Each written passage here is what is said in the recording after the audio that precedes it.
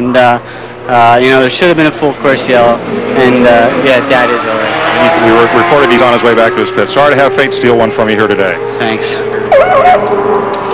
Here's Mario.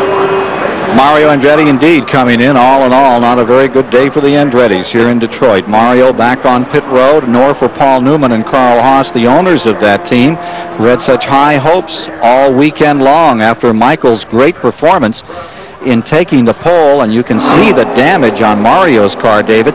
Well, the front suspension looks remarkably underrange. You can see how the front wing must have gone right under the truck, never touched it at all.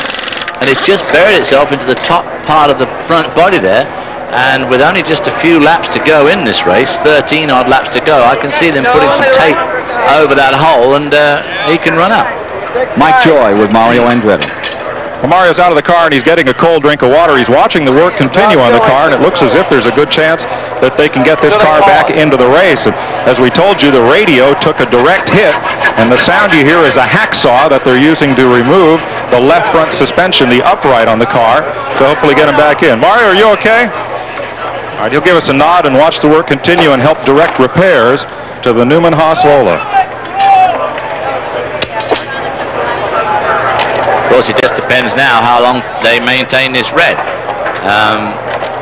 Whether they give these guys, in fact, enough chance to get these cars back into at least some sort of a race-ready state. Well, there is a clock running. I believe it's 15-20 minutes. It gets us back to a condition to line them back up and send them out once the course has been cleared. And, of course, we have all those cars back there that still have to be brought around that were parked back there. Here comes the 39 car where it all began. He was running way back on the tail end of the field when all of this frac car started. Dennis Vitolo was shown well out of contention.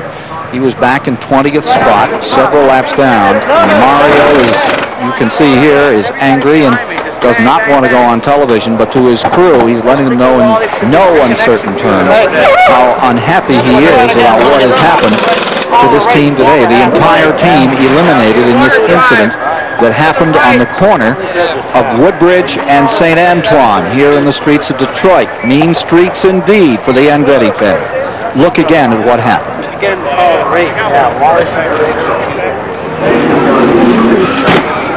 There you see Mario coming around the corner, full lock on.